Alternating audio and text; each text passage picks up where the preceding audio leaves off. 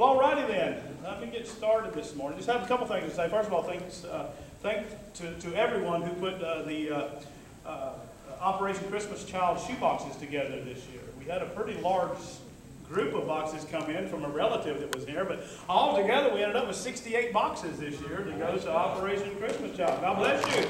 Good job. And a lot of the boxes we had, because, you know, it costs money to fill the box, and then they want all your money to ship it. Man, shipping is crazy nowadays, isn't it? So we had someone, that's an anonymous donor, say, I'll pay for those that want to fill a box, but maybe want to put more in the box than for the postage, and they paid for the postage for a ton of them. Amen, somebody. So thank you for that. Also, a big thank you to the ladies that were here yesterday to put Thanksgiving boxes together for those that were needing Thanksgiving boxes. I think they put a dozen or so together. And I think, do we still have 2 left? We still have 2 left. If anyone knows someone that needs a Thanksgiving box, the meal's already there, and it's next door in the freezer. All you got to do is take the box. It's a whole meal. Take it and give it to someone that's going to cook it. I have funny thoughts sometimes. I hate to say them because I know it'll offend someone. And I still look, if I haven't offended you yet, hold on. It's your turn. Your turn's next. I maybe just haven't gotten to you. Just give me a minute. But I think about like the Thanksgiving meal in our society as a whole. You know, one of the things that's changing about our society is things like Thanksgiving. Do you know that the Bible says that in the last days, one of the signs the last days are here is people being unthankful? Just plain unthankful. And I think about cooking. You know, whenever this whole pandemic started, one of the things people were pushing for is to keep supporting your restaurants. Keep supporting your restaurants. And I kept thinking, man, does nobody cook at home anymore? Is the restaurants the most important thing for us to keep going? And I'm not trying to take away anybody's livelihood, don't get me wrong, but I remember when I was growing up, I don't remember, I honestly could not tell you how old I was the first time I went to a restaurant. My grandmother raised me. She cooked all the time. We ate at home. We ate around the table. We ate there. And now, whenever Thanksgiving comes around and we have all these Thanksgiving meals that we're handing out, you know, a lot of people don't even cook Thanksgiving anymore. I'm like, how sad is that? Michelle cooks enough for all of us. I mean, all. Somebody, look, this, and there ain't but 2 of us in the house now. But she got Thanksgiving is her favorite holiday. She loves Thanksgiving. Just to cook a big meal and us eat the big meal for Thanksgiving. And the reason she loves Thanksgiving is because it just seems like Christmas. There's more expected out of you. People expect things of you for Christmas. It's always just different. We love Christmas, but we like Thanksgiving. So be thankful this year. I'll talk more about Thanksgiving as we move on. But just another reminder, no Wednesday night service. No Wednesday night service. Amen. Because the holiday season is upon us. Amen. So we want to give everybody time Wednesday night to start cooking. now that you know you can cook at home.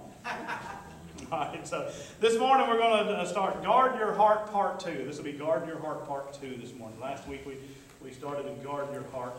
And we read Ephesians 6, chapter 10 through 18 is our foundational passage that we're using because we're talking about the armor of God. This is a series where we're referring to the armor of God. And it says in verse 10, finally, my brethren, be strong in the Lord and the power of his might. Put on the whole armor of God that you may be able to stand against the wiles of the devil. For we wrestle not against flesh and blood, but against principalities, against powers, against the rulers of the darkness of this world, against spiritual wickedness in high places. Wherefore, take unto you the whole armor of God, that you may be able to withstand in the evil day.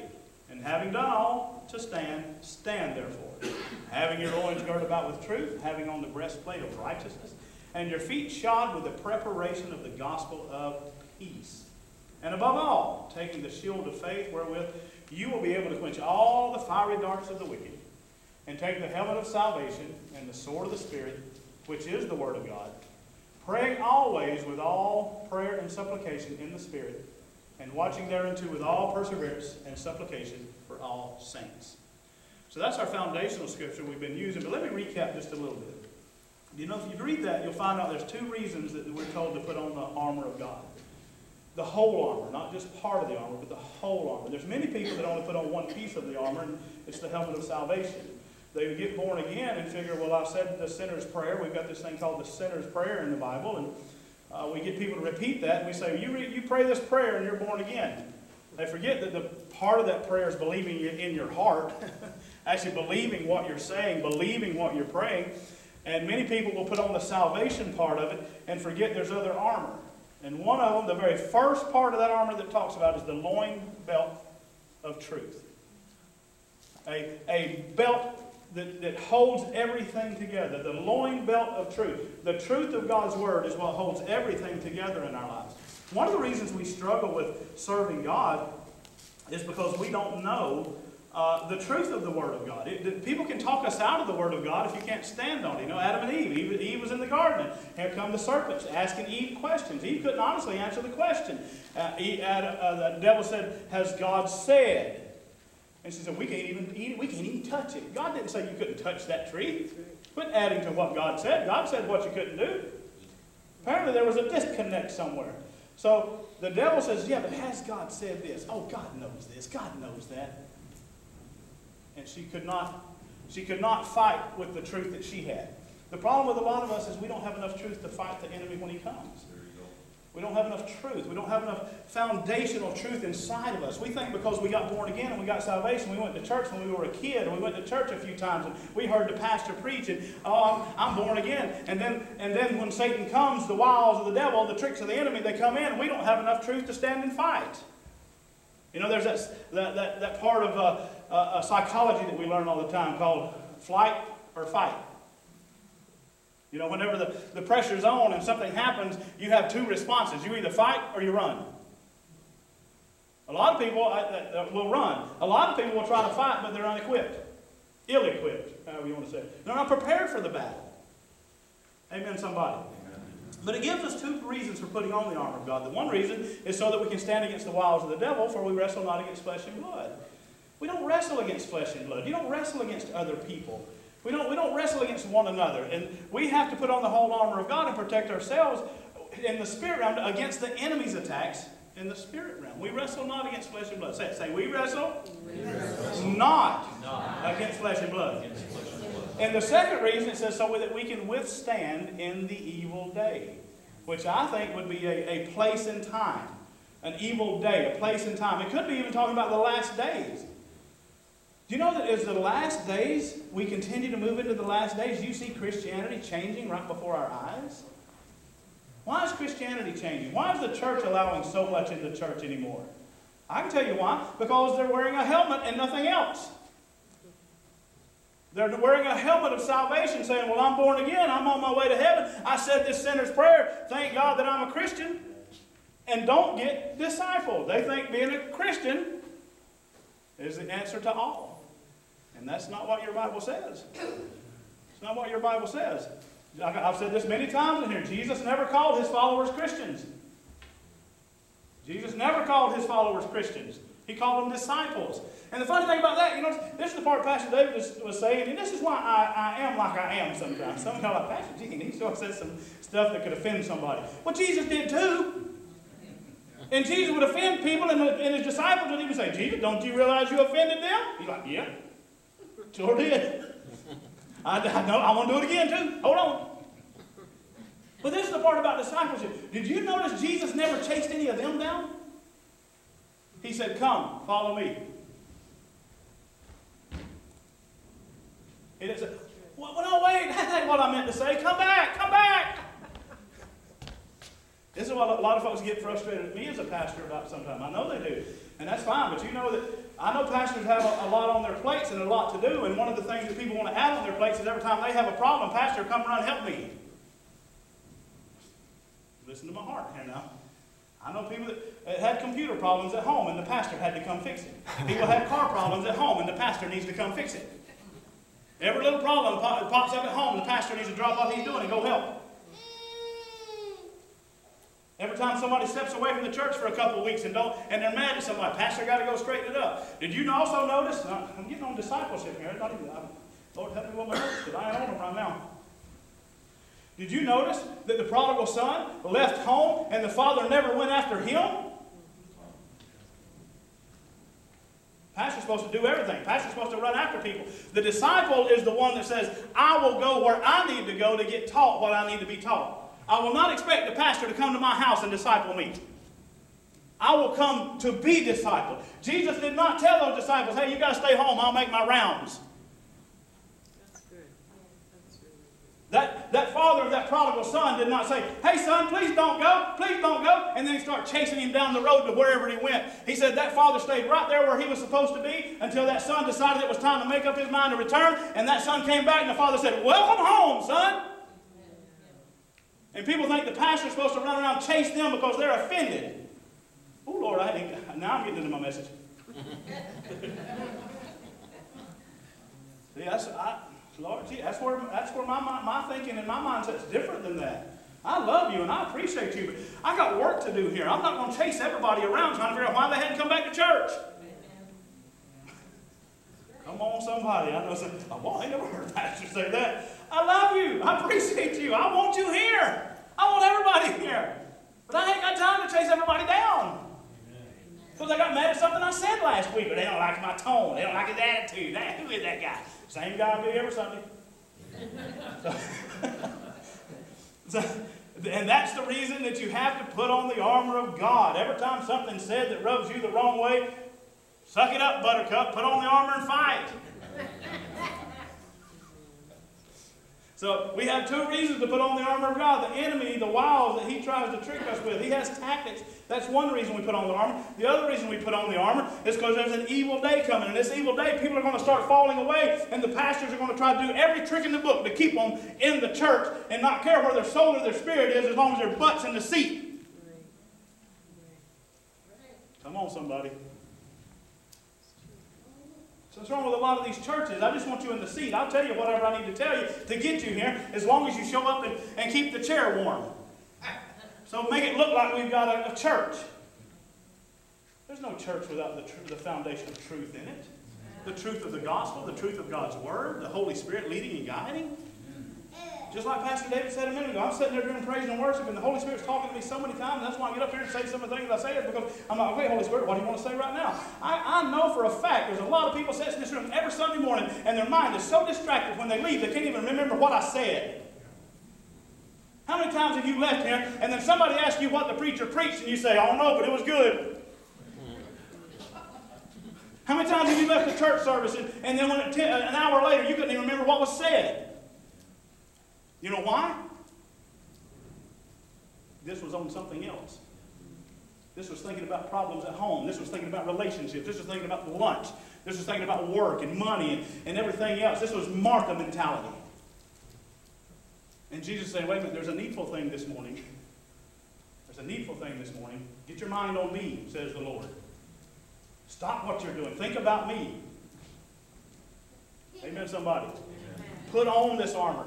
Put on the breastplate of righteousness. Put on that belt of truth that holds all of this together so that we can stand and fight whenever the enemy attacks, and we can stand and fight when the evil day comes.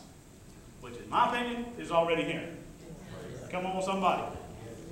So we said the first weapon we put on is the belt of truth. God's word is our truth. The belt of truth. God's word. It's what holds everything together. You can't fight without truth.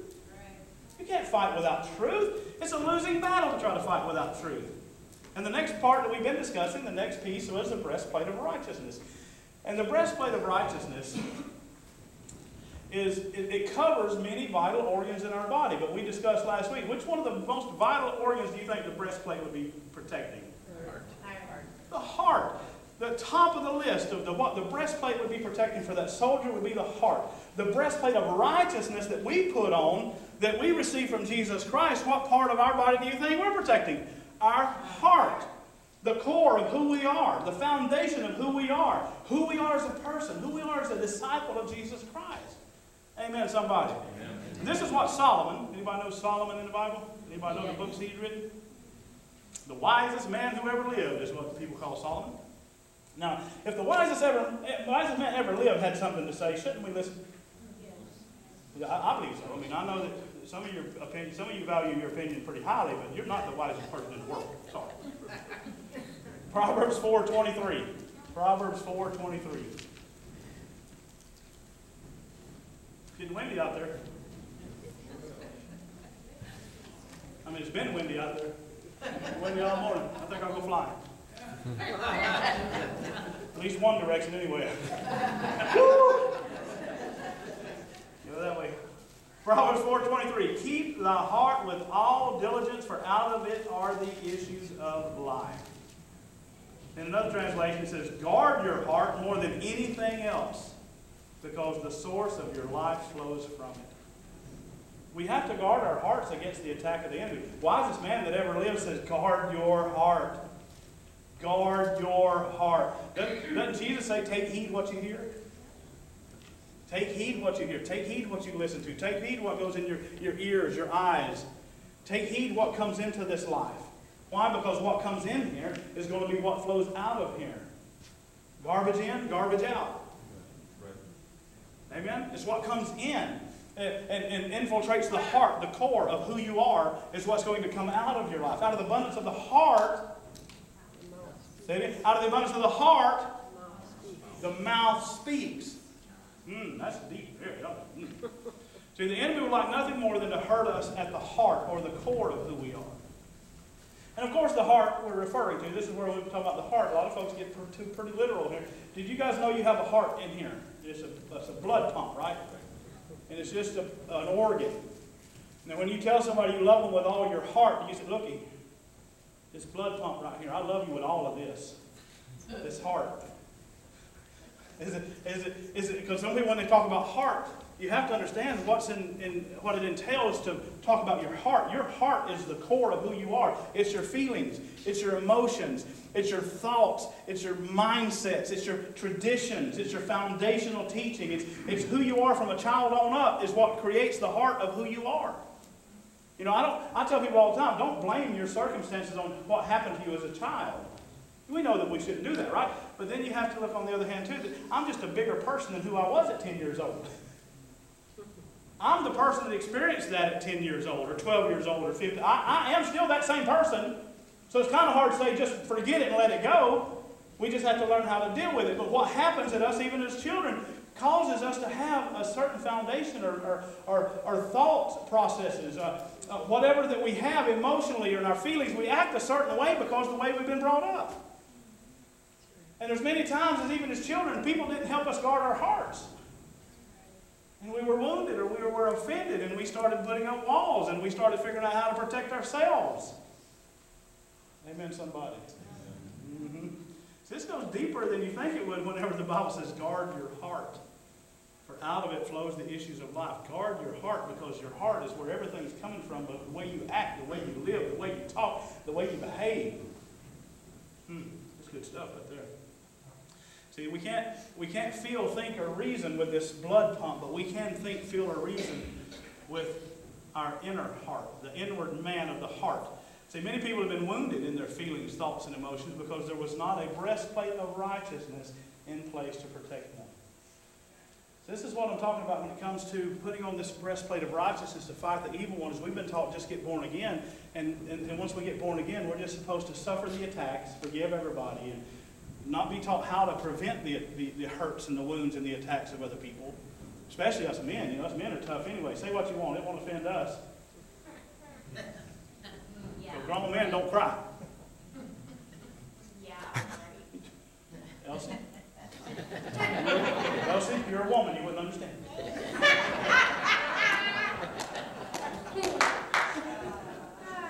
You're going to pay for that.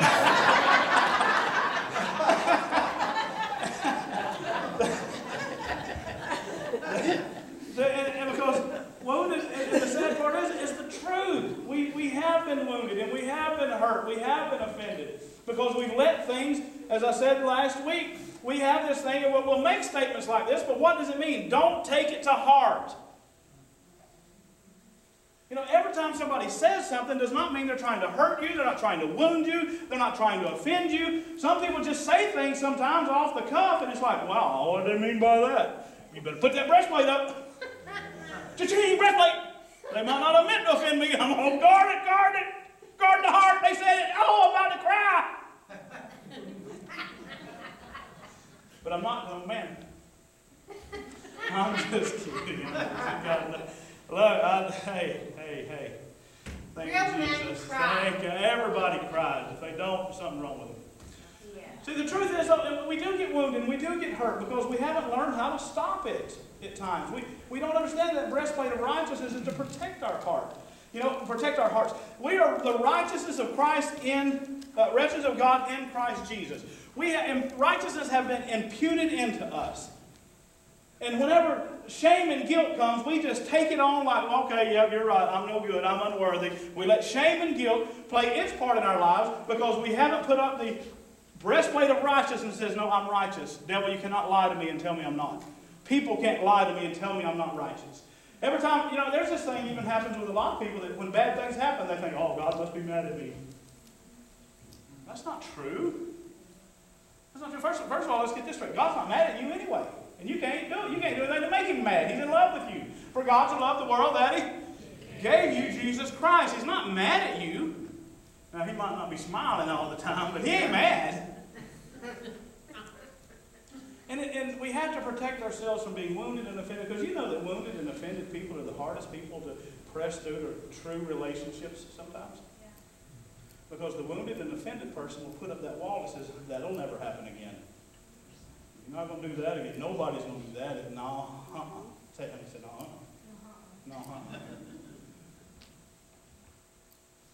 no, wounded and offended people are the hardest people to get back to church.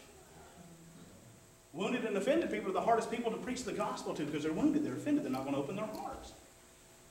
Wounded and offended people are the hardest ones to have real relationships with people because they won't just open their heart, let that wound go, let that offense go, and learn how to protect it from happening again. Prevent it from happening through the protection of the breastplate of righteousness. Amen, somebody. Amen. Of course people are going to say things to offend you. Of course people are going to say things that hurt you. You're not immune. You're not going to make it through this life without people saying hurtful, harmful things to you. Never, never, ever will you do that. It's not possible to make it through this life without people hurting you. The issue is, what do you do about it when you get hurt, and how do you prevent it from happening the next time, so where it doesn't offend or wound to the point that it did the first time? You put on the breastplate of righteousness. Know who you are. That's how a lot of people get wounded and offended. They really don't know who they are. They let other people tell them who they think they are, and they take it to heart. Well, I must be no good. I must be unworthy. I must be worthless. I must be what they said I am. No, what does God say you are? Put on that breastplate of righteousness. See, many people get wounded and offended, and then they blame it on God. There's a lot of folks that won't come to church because their church hurt is what they call it. I'm like, look, if you're going to stop going places because you were wounded or offended, you're going to be indoors all your life. You're going to stay home all your days. There's no reason to make it up an excuse just because you don't want to go to church because somebody offended you at church. Somebody made you mad at church. Whoop did he do? Once again, people. That's the number one thing that's wrong with churches. There's people in it. This pastoring thing would be easy if there was no people. Right? I heard a guy say the other day, I try to really be nice to people when they say silly things. I was with a guy the other day, and he says, yeah, my father, I think he said his father-in-law or his uncle. Yeah, I think his father-in-law. My father-in-law is a pastor. He seems like, man, he's always happy, and he's always got it together. I thought about becoming a pastor because it looks pretty easy.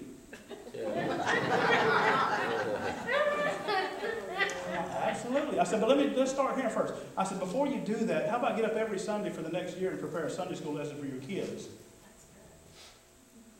Do that for a whole year without missing a Sunday. Just get a Sunday school lesson prepared for your kids and get up and give it every Sunday morning. Just for a year first. Then think about it. He said, no, I was just kidding. I wasn't really thinking about doing it. But I'm like, I said, yeah, hallelujah. I said, it's a position you're supposed to be called to. If you're called to it, I'm not going to say it's easy, but it's easier than if you just think it's a job. That's right. I'm called to do what I do. And I put on my breastplate of righteousness because you're not going to knock me out of my job, my role, my calling. Amen, somebody. I'm going to put it on. And when you come at me with that offense, I'm going to say, cha-ching!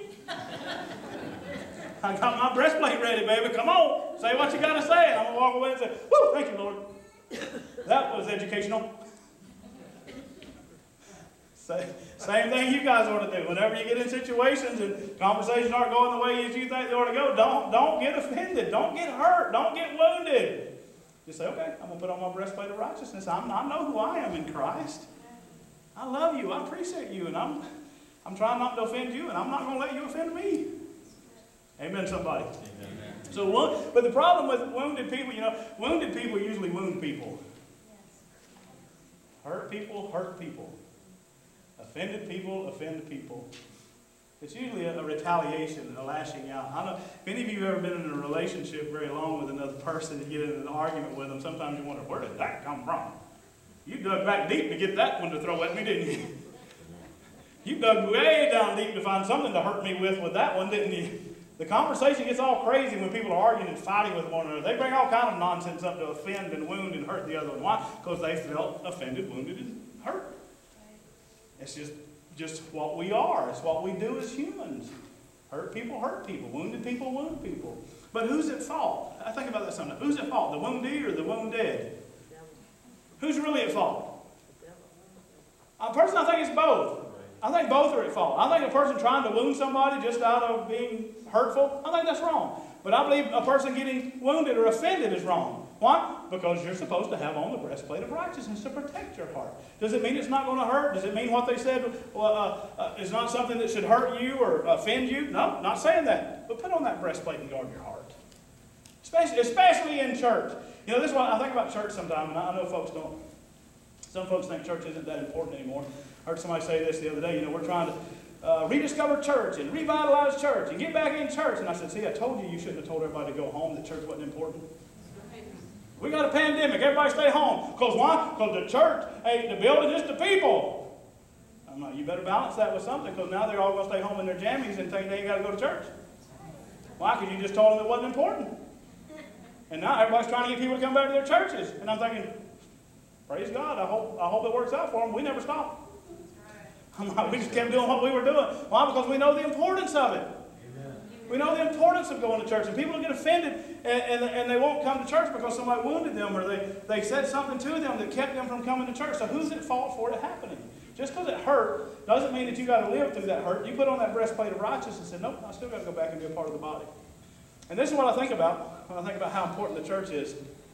The church of Jesus Christ. Not say the Open Arms Church, but church attendance, being a part of the universal church of Jesus Christ. Anybody ever heard of Noah and the Ark? Right? Noah and the Ark, right? Anybody ever heard of that Noah and the Ark? Well, there was a flood coming. Destruction. It was coming. And God said, hey, Noah, build an ark to save you and your family. Hey, family. Build. Amen. That's right. Hey, family. Hey, we're building an ark here. Why? Because destruction's coming. Right? And we got to get out of here. And you see what happened? The flood came and lifted up the church out of here. That's kind of like the rapture. That ark that come up off the earth, that's like the church is going to be one day. We're going to come up off this earth and go to heaven. The ark was a representation coming up off that earth and being lifted up out of the trouble. Come on, somebody.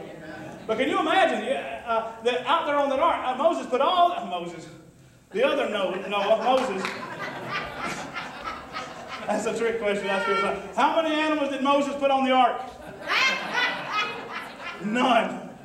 Right? So Noah's got all these animals on the ark, and he's got his family in there, right? Now, to the animals, it probably didn't matter much. But can you imagine after so many days how that ark started to smell? Oh, yeah. Can you imagine a week in, 2 weeks in, 6 months in? Like, this is one stinking mess.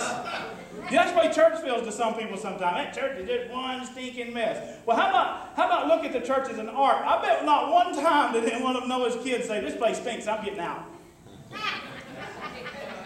I think I'm jumping ship. Really? Where are you going? So this is what I think about church, and this is why I've never left church. In the years since we started going back to church, I got this revelation and understanding. It might be a stinking mess in here, but it's the only safe place. You might feel like sometimes things are a stinking mess in your life, and you might come to church and see the cause of it. I don't know. And you might be in here, it's like, I'm getting out. I can't do this anymore. I think the church is the safe place. I wouldn't leave the church. Not that I was a part of. If I were you. And any of your friends, if they're a part of a church, tell them, don't leave. Stay there. Stay in the safe place. You always talk about these safe spaces. I'll tell you where the safe space is at. It's in church. Well, not all churches, but a lot of churches. There's some churches that I wouldn't go. No, if you want me to make you a list, I will, but I'm just glad I'm not like them. Okay, never mind. So I would say when it comes to being the offender or the offended, you got to be careful because I think you're both wrong. If you're offending people, stop. Unless you're me. If you're a pastor, it's okay. If you're offending people, stop. But if you're being offended by people, stop. Stop. Don't let people offend you. I didn't say it's not that it's not. I can't reiterate that enough. It's not that it's not going to hurt. It's not that people are going to hurt your feelings or hurt your emotions and get at you and try to get under your skin at who you are. But stop letting it offend you because your offense is causing other people to draw away because you're lashing out from your offense. Why? Because hurt people. Wounded people wound people. The enemy's number one job really is to drive a wedge between us. That's his biggest job. Just drive a wedge between people. Drive a wedge between the church. Drive a wedge between the believers, the body of Christ. Let them offend one another. Let them be angry at one another. Let them not have relationships with one another. Our job is to not let that happen. Our job is to put on the breastplate of righteousness and guard our hearts. You know, some people don't even know how much they are being used by the devil, so you've got to look at them and say, I love you. I used to have this conversation with one of my relatives many times, and they'd call it, just want to argue all the time. And in the middle of the argument, I'd just stop and say, I love you. What? I said, I love you. What's that got to do with it? I said, I just love you. I just love you. And then we just want to argue someone. Yeah, I love you, though. I'm like, I don't know what else to say. I do. But you're just trying to offend me. You're trying to wound me. But I love you. You know, that was one of the premises that Jesus was trying to teach, is like a lamb led to the slaughter. He was like a lamb led to the slaughter. But none of us want to put on that quality and be like a lamb being led to the slaughter. We want to be like the donkey bucking everybody off. You ain't hurting me, bucking on it. I know what you said last time, and that'll be the last time that you said what you said last time. None of us want to put on that humility that says, hey, slaughter me if you must, but I love you. And I might put on a front sometimes, and I might be hard at times, and I might be this, I might be that, but I'm going to try to walk in love, and I'm going to try to walk in humility. I'm not going to let you wound me and hurt me to where I cannot let the life of Christ flow out of me. Wounded, hurt people stop letting the light shine. Amen. And I told you guys that I shared some things with you last week that I don't think I'd ever shared before. I've had my share of ridicule and folks coming against me for being a Christian. I've had people, I don't know about you, but how many of you actually have had people write bad things about you on bathroom walls? Dave says he has. Anybody else? If I ever walk in this bathroom and there's something written bad about me in there, I might be offended that day. That might do it. That might be over the top that day. I don't know. But I even had a guy one time, and it's funny because some people, I had a guy used to, I worked with, I tried to share the gospel with anybody that I thought was open to share the gospel, and he'd ask me all the time, ask me all these questions about the Bible. And I'd give him what the Bible would say. And he said, well, you can't judge me, though. I said, I didn't judge you. You asked me what the Bible said. I just told you what it said. And this happened probably, I don't know, years that me and this guy worked together, talked about that kind of stuff. He actually went and got a tattoo on his back one day that said, only God can judge me. Because he thought I was judging him, so he even wanted to tattoo it on his body to let me know that only God can judge him. I'm like, but you're right, and that's not anything to brag about. you think that's something special. I'm like, I would be scared of that fact. We should all be scared of that fact, that God will judge us. He can and He will. And he got a tattoo because he thought I was judging him. Now, he liked tattoos, so he just thought that would add to it. I'm like, dude, come on. I've had people make some really nasty remarks and say a lot of things over the years about me being a Christian and me taking a stand for what I believe. And I shared that with you guys. And I told you guys that last week. And funny story. You can't write scripts sometimes better than God or the devil can show them to you. Well, I'm up here preaching Sunday morning. And I don't know if I was at this part or before the part, however it was at, but I did talk about this last Sunday. An usher was outside here Sunday morning, and somebody walked through the parking lot of this church, a young man and a young woman, and that young woman is pointing her finger at this church screaming, "I hate pastors." I'm thinking, what real-time evidence do you need that there's people out there that hate us as Christians? Now, and I don't know, the person must not know me. Or they say, well, at least I love one of them.